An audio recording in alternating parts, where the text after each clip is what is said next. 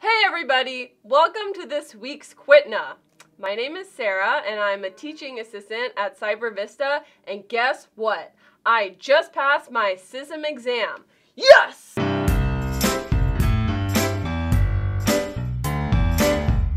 Today we're going to talk about the following question.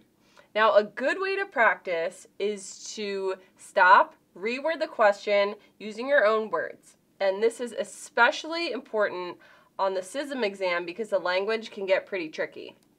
So I've already underlined these keywords. Now I'm going to reword it. So, reported user. The user reported a claim, but we're not sure if it's for real or not. Malware. That can get pretty tricky. We don't know what that's really about. Incident responder, you know that you have to do something. And next.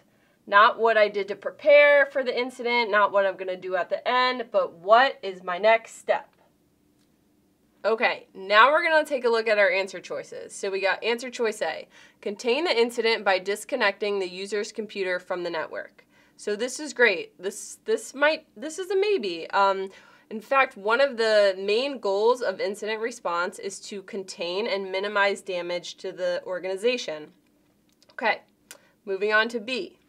Eradicate the malware in a sandbox. This is also good. We would also want to eradicate the malware if in fact it existed. But eradicate comes after contain in incident management. So we can get rid of B because going back to our question, what do you do next?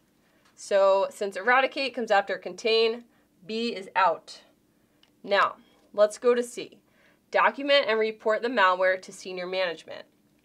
This is also good. We want senior management involved in incident response and incident management, but similar to B, document and report, that goes under lessons learned. And lessons learned is in the last step of incident response. In addition, we do not want to embarrass ourselves and report a false positive on malware that we're not sure if it actually exists. So C is going to be out as well.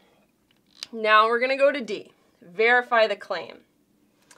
What? This language? That's kind of weird. What does that mean, verify the claim? That's really vague, but you know what? In CISM, that's what the language is. It's vague, and what we need to do is go back to our question and fill in the blanks. So verify the user's claim.